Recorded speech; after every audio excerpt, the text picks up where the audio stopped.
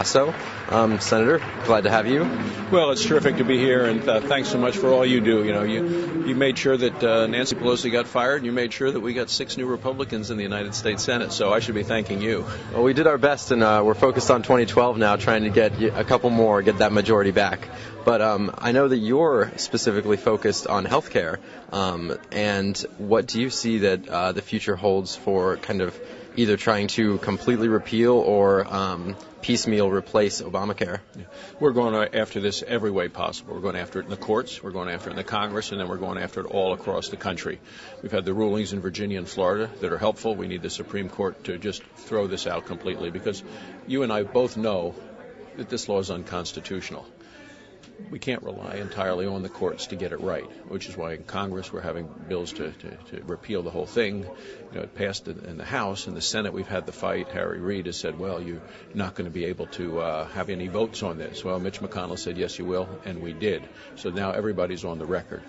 Lindsey Graham and I have introduced a bill to give states health care choice. It's called the State Health Care Choice Act, to let states opt out of this health care law. Let the people of a state decide. One size doesn't fit all in our country, and what works in Wyoming and my state isn't necessarily what's going to work in California or New York, and let governors and states decide. And then we're going to take this all around the country, because people all around the country still know that this law is bad for patients.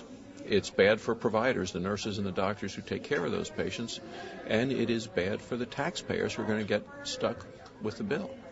And what do you think of Democrats now trying to kind of reach out across the aisle and claim that they're willing to work with Republicans on a couple different provisions repealed? Do you think that that's disingenuous, or do you think that the Democrats legitimately do see that the law is flawed?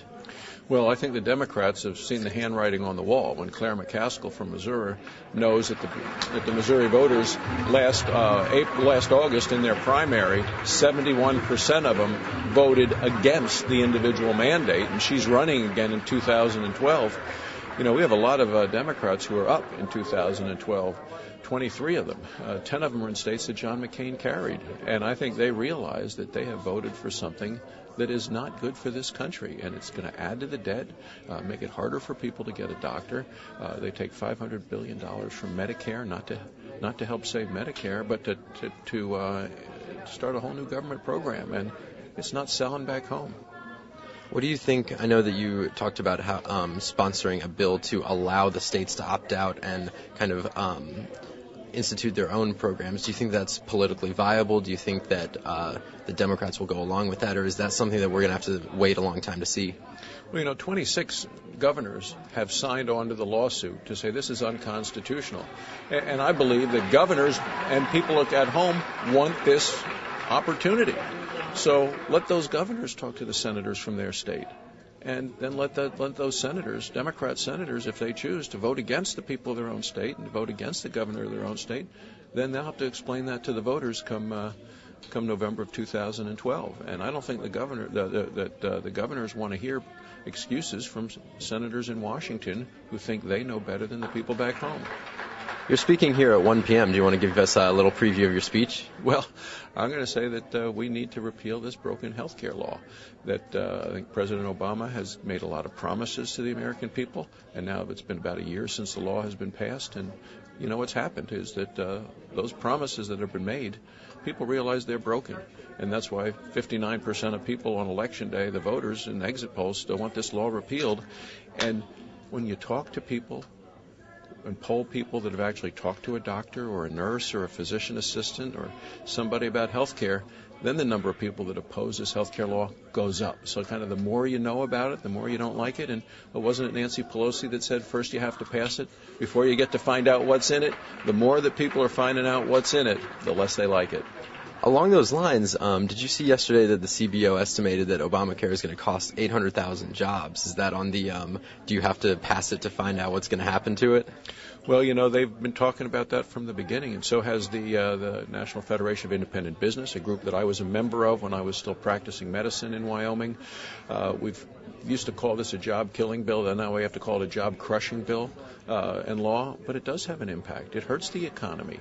They have the incentives all wrong, and it's going to make it harder for small businesses to hire people. It's going to make it easier for small businesses to drop covering people with insurance. You know, the Democrat governor of Tennessee, he just went out of office, Governor Breslin, said that he called this whole Medicaid thing the mother of unfunded mandates. And he went on to say that the incentives are that if he were going to start a business, it would be in his best financial interest to never offer health insurance to any of his employees.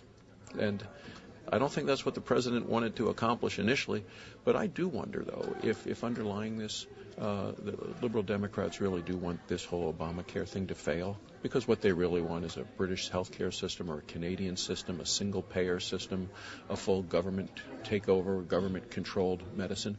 And we know that's not doesn't work in Canada. 33,000 Canadians came to the United States last year for care because they couldn't get it in Canada, even though they have coverage. You know, the president often talks about coverage. He said, well, make people get coverage.